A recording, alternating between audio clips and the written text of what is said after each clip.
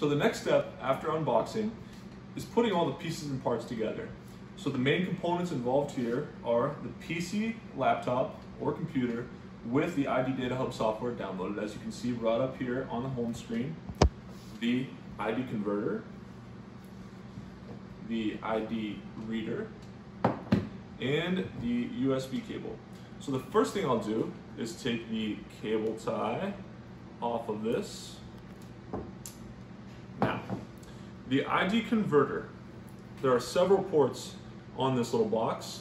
On the very back, you see this. That port connects to this side of the USB cable, and we can just plug that in right here. Now this side has 4 ports, and they're labeled 1, 2, 3, and 4.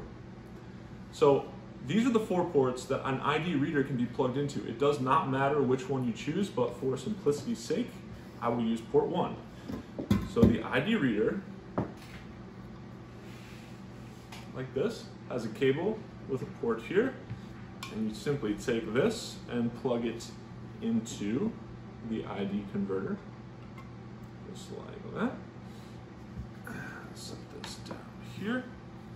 And then the other side of the USB cable, just a standard USB port, plugs into the computer, just like this.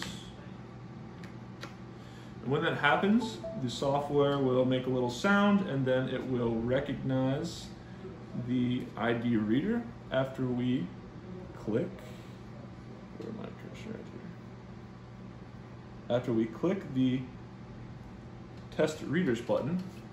And now we'll see, because we plugged into port 1 on the ID converter, station 1 on the software now populates, and that's representing this ID reader right here with these 2 buttons.